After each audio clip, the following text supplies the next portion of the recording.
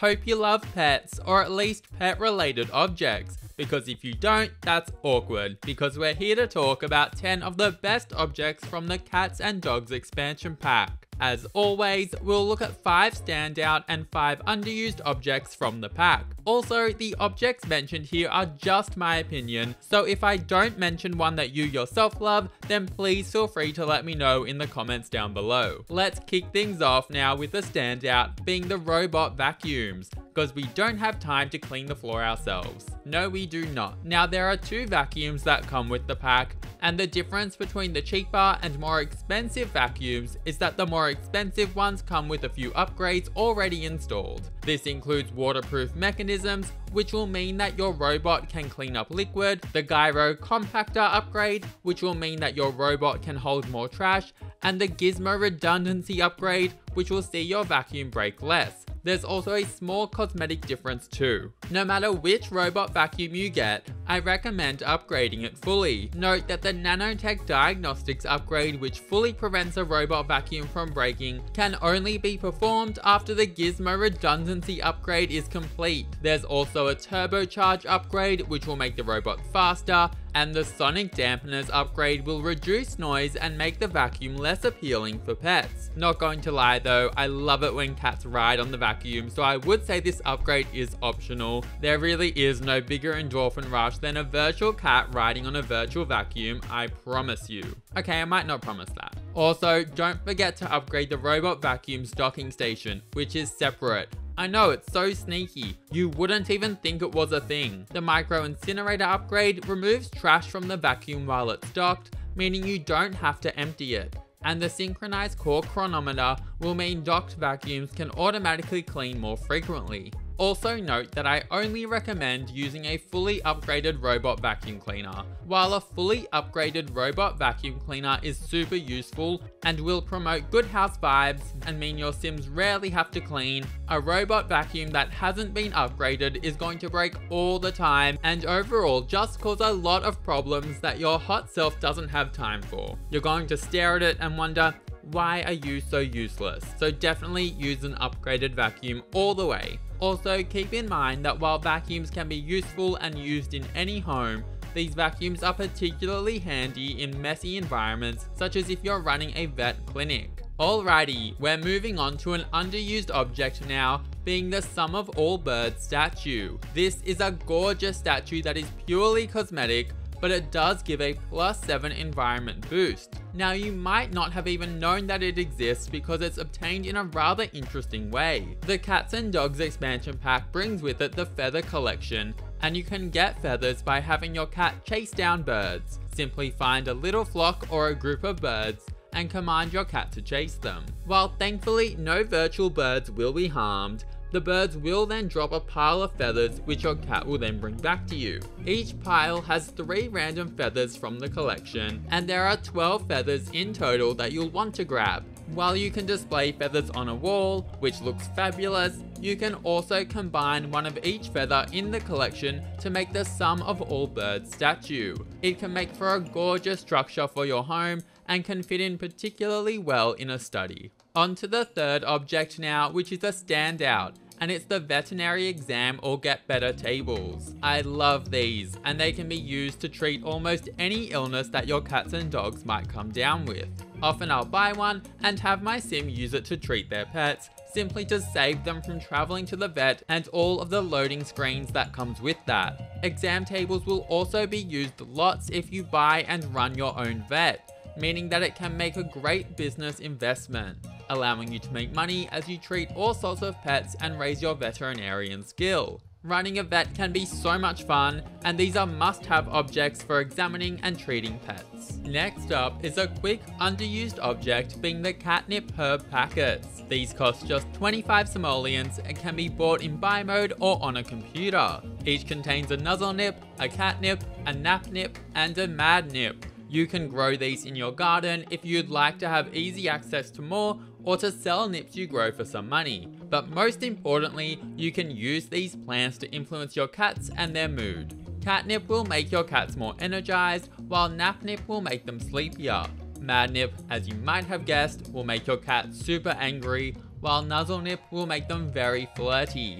Overall, they can just be a bit of fun to make use of. We're going to keep going now and look at the 5th object, which is a standout, being the Surgery-O-Matic Pet Surgery Station. Much like the veterinary exam stations, you can use these to treat sick pets, running a series of scans on them to find their illness. These scans will cost a few simoleons, but will often uncover a lot of a pet's symptoms and their illness very quickly. While the exam station will generally be your first point of call, you'll run into a few instances where you'll need the pet surgery station to treat a sick pet, so it's a good idea to have one handy when running a vet clinic. Surgery stations also have another purpose, being that they can be used to de-sex cats and dogs.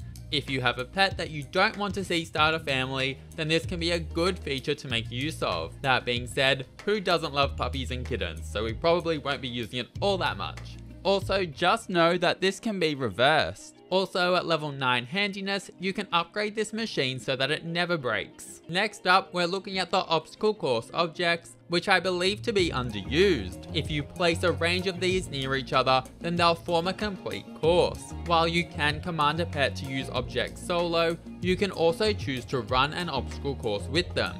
This will see the obstacles light up blue, and once a pet has cleared or attempted to clear it, it'll turn green. The amount of faults that your pet commits will be tallied, and at the end your pet will be told the time it took. While your sim runs an obstacle course with their pet training skill will increase, and overall I just think this is a super fun way to engage with your pets. It can tie in really nicely with storytelling if you wanted to make a show dog of sorts, and it's also an awesome activity to include in parks or pet-friendly spaces. Plus, the fact that you can make obstacle courses different shapes and sizes can mean that it can be a small compact course or something much larger. As a quick side note before we move on, rings can be set on fire, because who doesn't love it when your pet jumps through flaming hoops? So extra, we love it. Moving on to a quick standout being the Litter Laser self-cleaning litter box. Honestly, none of us like cleaning up pets' poo, and I'm sure that our sims are no exception. Well, unless you have some very strange sims, which I'm sure that we all do. Anyway, for most of our sims, they're going to love that this litter box takes care of itself and means that your cat's business is none of your business, as it'll be lasered away. It's a big mood. Number 8 is a quick, underused object, being the stalls that come with the pack.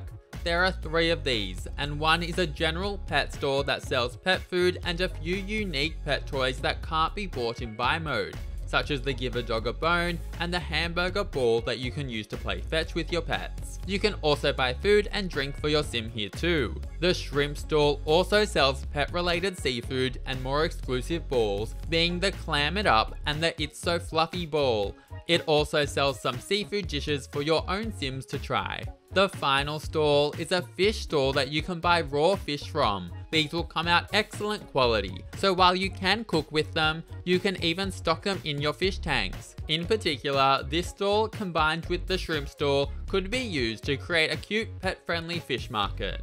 While you can find these stalls around Brindleton Bay, you can also buy them in buy mode and pop them in community lots or on your own home lot. Once placed, simply hire a vendor to run them before buying whatever you want. One final thing to keep in mind is that eating some of the unique foods from the stalls will unlock that food for you to make at home yourself too. The 9th object is a standout, and it's the Medicine Crafters. Using these will train up the veterinarian skill, and they can be used to make things that will help you when treating pets on exam tables or on the surgery stations. Most importantly though, is that they can be used to make treats for your pets, which can then have some really awesome effects on your cats and dogs, from boosting wellness, to making them smell, to changing their temperature, and much more. Also, don't ask me why making your pet smell is an awesome effect, because I really don't have an answer for you. A highlight though is the Poop Randomizer treat, which can make your pet poo out either rainbow or golden poo.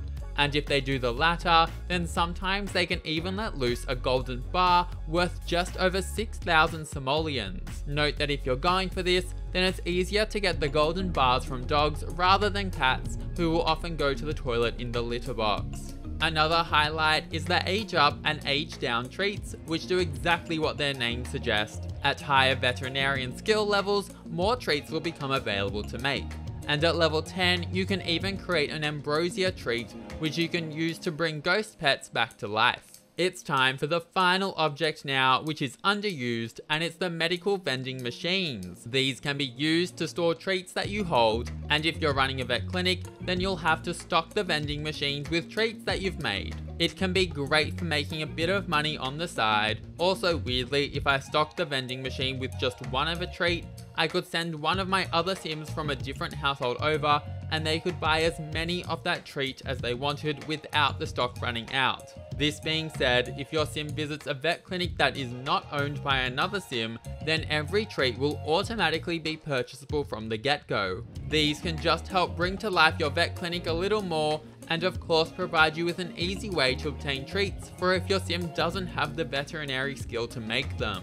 And with that, we've reached the end. That's 10 objects that you need to start using from the Cats and Dogs expansion pack. If there are any objects that you yourself love to make use of that I haven't mentioned, then please feel free to let me know in the comments down below. I would love to hear from you. And if you enjoyed or found this helpful, then please subscribe and leave a like. I would really appreciate it, and have an amazing day. See you later.